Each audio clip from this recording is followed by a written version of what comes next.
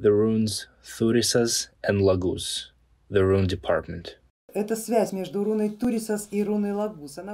bond between the Runes Thurisaz and Laguz, it is quite mystical, by the way.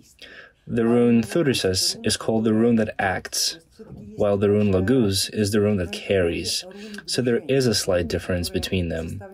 But both are runes of movement, runes that make a person commit to an act. The only difference is that Thurisaz is an individual intention and Laguz is a collective intention. Here the runes showed you your intention, that it is a current. Your intention craves a current. A current, it is really not bad. We will reach this rune in due time, but notice that the Rune Laguz is part of the third Aett. The third Aett pertains to results, which will only reveal themselves when your personal qualities, both innate and some that need to be acquired, have been manifested. This, in turn, will be taken care of by the second Aett.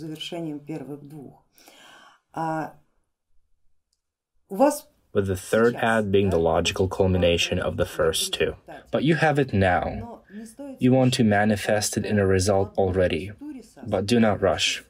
Because Laguz without Thurisaz, without a personal Thurisaz, when manifested in the outer world, will show you that the results you obtain while in a current, they are not yours, they are everybody's.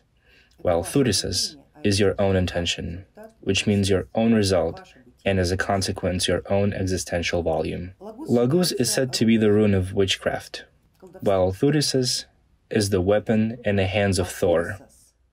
We know from the myths that witches and warlocks were, as he thought it himself, Thor's enemies.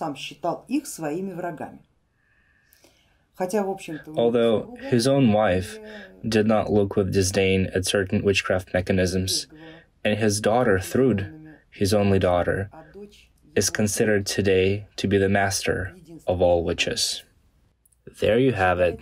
This is how complicated Thor's relationship with witchcraft is. He may be fighting witchcraft, and yet he prefers witches to anyone else. Он, может быть, с колдовством-то и борется, но почему-то колдуньи любит больше всех.